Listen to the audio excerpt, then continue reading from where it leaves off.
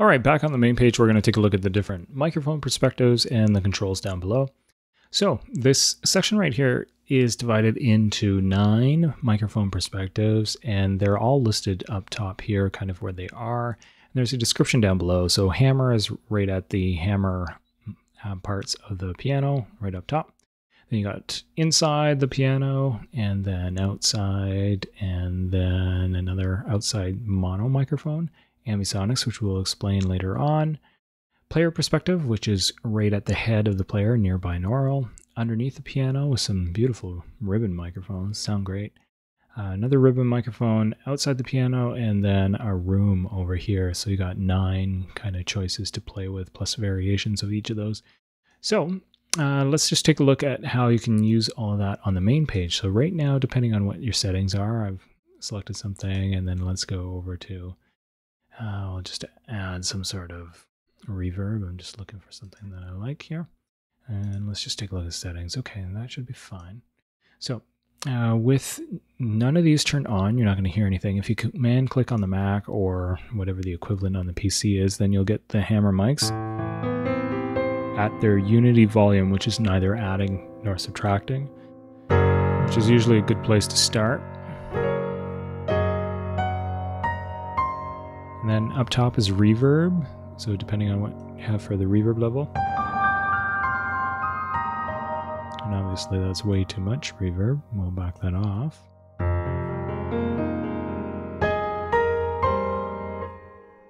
Now, the cool part about when I set up the reverb, as I'm moving around in my chair here getting comfy, you'll notice that if I pull down the microphone perspective but not turn it off, you'll see on the mixer setting as well how far down that you are.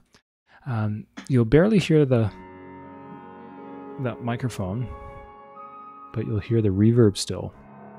And this is kind of cool in a mix situation because you can choose which microphone is sending to the reverb and which one you actually hear. So then if I go command click on the inside, what's happening is there's no reverb coming from this inside mic,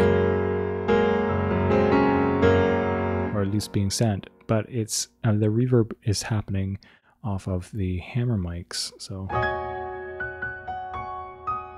it's going to be like a very upfront forward type reverb, just as an example. So I'm going to turn that reverb off and turn this off and just bring you through the different microphone perspectives and kind of what they sound like. Hammer's going to be nice and forward. And then by comparison, if we move over, here's your inside microphones. And all my lamps and everything are moving as I bang on the piano. And outside with the reverb, I can kill the reverb on that and hear it again. All of these first 3 microphone perspectives are what you'd consider to be natural, normal piano recording type things that you'd expect on like a workstation or pop recordings. Mono. This is the mono just outside the piano.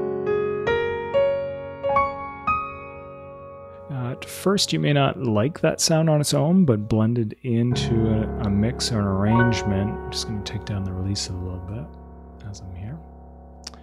That blended into an arrangement, that will sound good, as well as adding the outsides back in. This gives like a center image to the sound, so I'm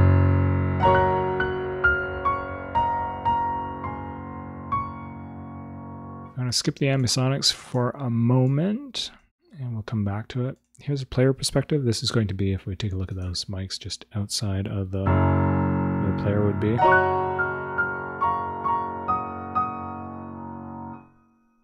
And underneath the piano, I'm secretly in love with these microphones. Don't tell anybody.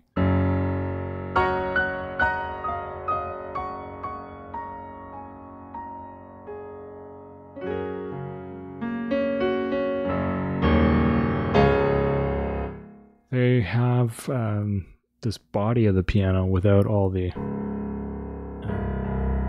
annoying, I don't know if it's annoying tone, but it's you have less of the mechanical noise, but the mechanical noise is just masked a little bit more because we're underneath the piano.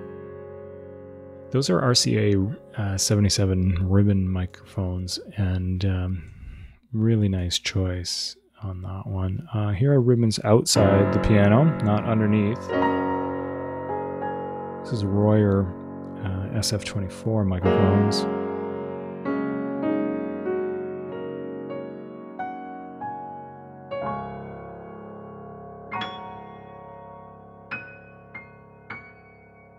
And not quite, because this is ribbon Blumline.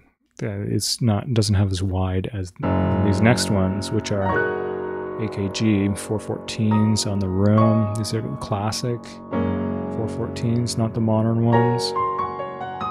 Could be wrong, but I think these have the brass capsules on them, so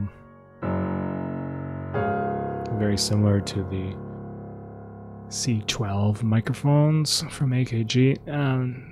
Nice tone, beautiful. When you combine that, with my opinion, with the player perspective, you're really getting a nice tone together.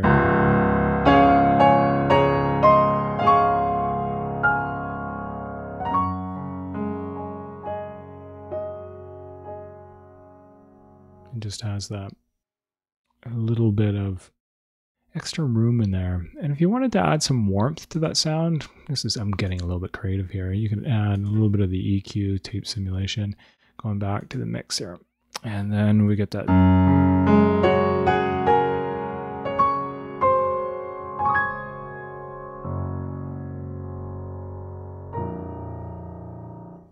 So all that kind of added in. Now you have to excuse my chair squeaks and so on. Back to that main page so we know what we're doing. I'm going to turn off the master effects. Getting carried away. I just love this stuff. Okay, moving on. We already did the under and the room, so there you go. That's pretty much everything we need to take a look at there. We've got some reverb as well. Reverb settings are set up on either the mixer page or on the settings page.